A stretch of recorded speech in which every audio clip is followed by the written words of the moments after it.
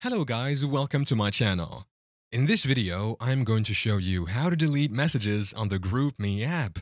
GroupMe is a great way to stay in touch with friends and family, but sometimes you may want to delete a message you've sent. First, ensure you have the latest version of the GroupMe application installed on your device. You can do this by going to your Google Play Store or App Store and updating it from there. Then go ahead and open the GroupMe app on your device. Inside the app, select the group or chat where you want to delete a message. Tap on it to open the conversation. Scroll through the conversation until you find the message you want to delete. Long press on the message, and you'll see some options appear at the bottom of the screen. Among the options, you'll find Delete. Tap on it, and GroupMe will ask if you're sure you want to delete the message. Confirm by tapping Delete again.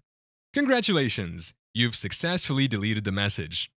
It will disappear from the chat for you and the other members of the group. And there you have it. Deleting messages on the GroupMe app in 2023 is that easy. Keep in mind that you can only delete your own messages, and once a message is deleted, it cannot be undone. Thank you for watching. If this video was helpful, please leave a like and subscribe to my channel for more videos like this. And click on that notification bell to never miss an update.